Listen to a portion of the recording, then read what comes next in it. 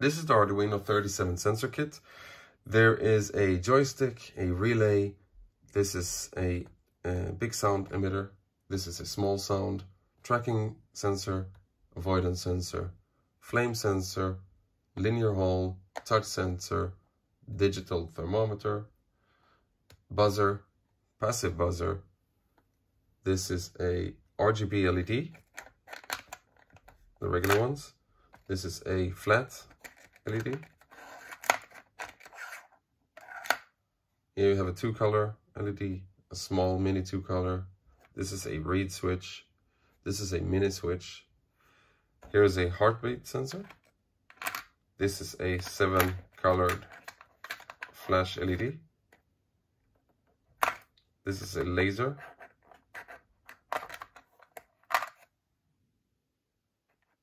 This here is a button. Here you have a shock sensor. This is a rotary or potentiometer.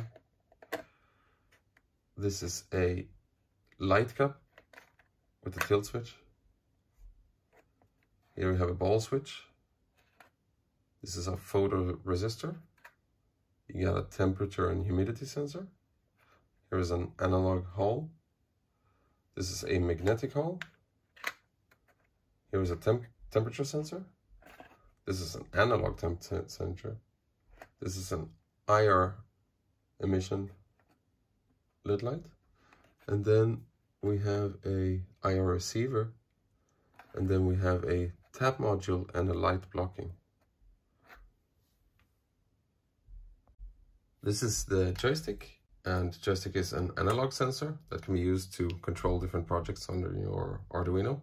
It's a potentiometer basically, so it returns a value that you can use in your code. This is the relay, and you can use this to switch between high voltage applications, but you use a lower voltage. You basically use the 5-volt signal from the Arduino to turn on and off applications, like a 220-volt lamp, for example. This is the big sound sensor, and you can basically use it to detect sounds, and it outputs both an analog signal and a digital signal. So, for example, if you want to snap your fingers or do a sound, you can make it turn off and on. This is a small sound sensor. It works just like the big one. You basically can detect sound and get an analog or a digital output. This is the tracking sensor. You can use it to detect lines, and it detects lines in black and white, so you can basically make a car follow a black line. This is the avoidance sensor. It basically emits an infrared light and detects if something is in front of it. You can use it in many projects like cars or robots. Basically can detect if an object is in front, and it will send out a signal. This is the flame sensor, and you can use it for a very short range fire detection. So if you have a project that you think might need a security measure, then this is a good thing to measure if a fire bursts out. This is the linear hall sensor, and it's an analog sensor. So basically when you put this sensor into a magnetic field, you produce a voltage, and you can also read out that voltage from the magnetic field. This is the touch sensor. So when you touch this part here, with the body part, your finger or something like that, it sends a signal. This is the digital temperature sensor, and you can basically read out the temperature in an accurate way, and you get a digital signal out of this one. This is the buzzer, and like the name states, you can make it buzz. You can even make it buzz different songs and make funny sounds. This is the passive buzzer, and it's just like the other buzzer, but you can have a better frequency control. That's the only difference. This is the RGB LED, and RGB stands for red, green, and blue. And you can combine these colors to make lots of different colors, and it's a nice little sensor. This is the SMD RGB LED light. It's just like the other LED light with red, green and blue that you can emit and also combine for other colors. It's just a flat one.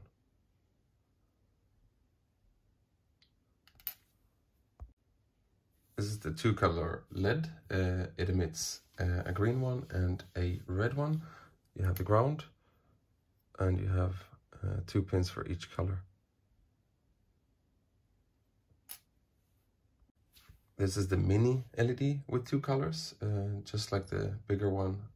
You have ground and 2 other pins where you connect the red or the green light. This is the reed switch, and basically if you put a magnet in front of it, it will turn on and off.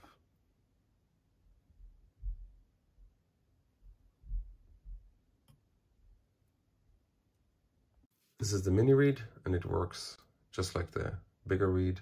If you put a magnet in front of it, it turns on and off.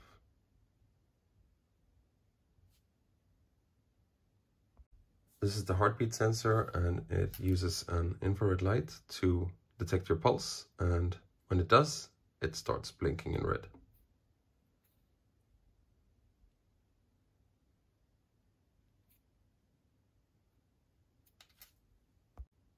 This is the 7-color flash LED. It has 7 colors that rotates, and that's it. This is the laser module, and when you power it up, it emits a red light, a red laser.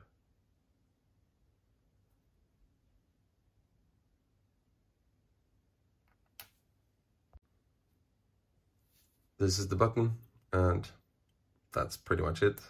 It's just a button.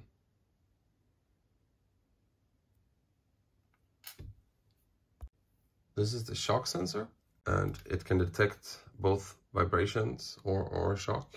It's off in its natural state, and when it detects a vibration or a shock, it will actually switch on.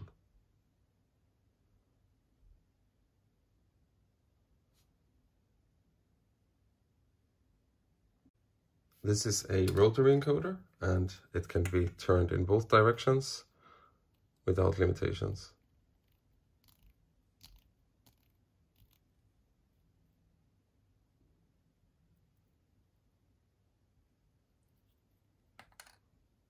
This is the light cap module, and it's basically mercury switches that provides a digital signal. As you can see, there is a bit of mercury inside. You need 2 to operate it, and you can also dim the LED lights. This is a mercury tilt switch, and it allows you to detect if an object is tilting or not. It gives a digital output. This is a ball switch, and it has a little metal ball inside, and it will complete the circuit depending on the position in the sensor. Pretty basic, can only detect like big changes. This is a photoresistor, and it is a variable resistor. And the value obviously depends on how much light this sensor is getting. So if you block it, no light, and you get a value out from this. This is the temperature and humidity sensor, and yeah, it does exactly that. It measures the temperature and the humidity. You can only measure that in a quite small space.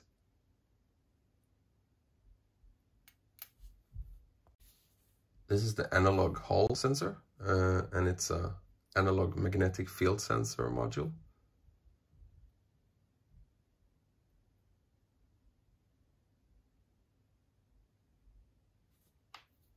This is the Hall magnetic sensor. So if there's no magnetic field present, the signal line is high, and if a magnetic field is present, it will go to low. It also has an LED that lights up.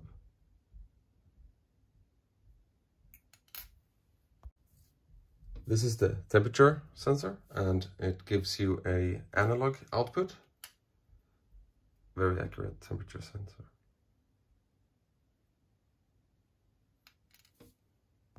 This is the analog temperature sensor, and it acts as a variable resistor like an NTC or PTC. As the temperature increases, the sensor will decrease in the voltage output.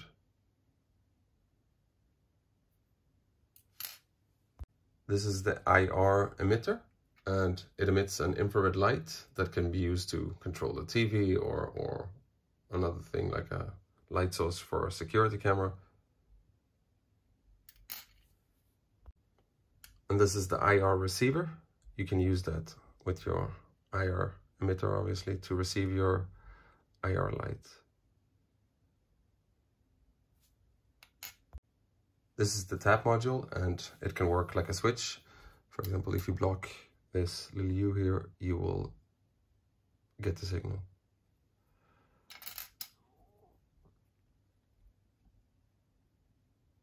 So if you put obstacle in here.